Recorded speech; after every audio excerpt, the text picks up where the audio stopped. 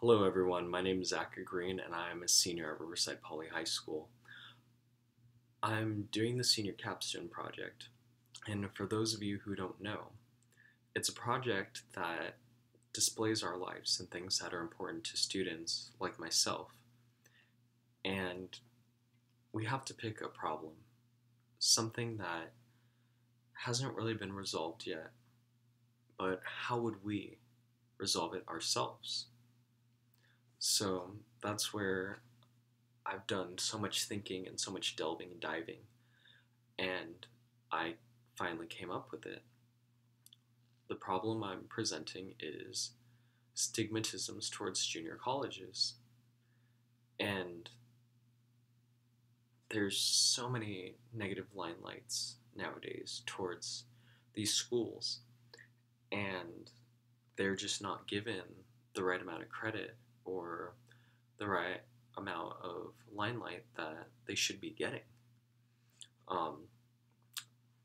I'm doing this project. It may bring offense to some, it may enlighten others, but the one thing I really hope to get out of this is to inform.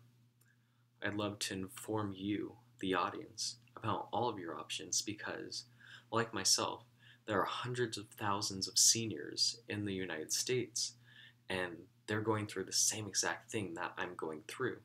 The college application project, the waiting to hear back from the schools, the stressing about the SAT, ACT, getting into that school. It's a horrid process that, in the end, could all be avoided for something that is much greater and can lead to better things. So that's really that's my thesis. But what I'm going to do is I'm going to be traveling all across the Central Coast and Central and Southern California to look at some of the best junior colleges and see. I'm going to be traveling to some of the best junior colleges to see what makes them great, or to just enlighten you and show you that these schools are friendly places that all students can go to instead of spending hundreds of thousands of dollars on the first 2 years of a college education. I'm going to be using my GoPro to record everything along the way. The end game of this whole entire project is to create a documentary. A big compilation of all the videos and all the information I've gathered from going to these schools and visiting. And in turn, just bringing light on the subject of junior colleges, getting rid of some of those stigmatisms that are perceived about them, and some of the myths that lie behind them, like getting stuck there for multiple years, because there's an easy fix so that you're out in 2 years or less.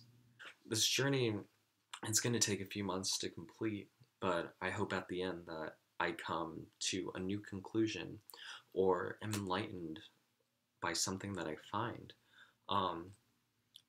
As of right now, I've been accepted to 6 universities and I've been denied by 6. And it was a hard process, but I'm enlightened.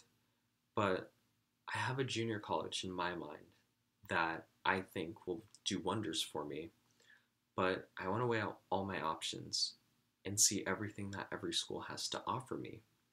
So this journey is going to take a while, but I hope that you, the audience, will go through it with me and will be enlightened by the things that I discover, or you might not be. You may protest it. However, the fact that the information is given to you, I think that's the greatest power of all. Because with information comes power. So, thank you.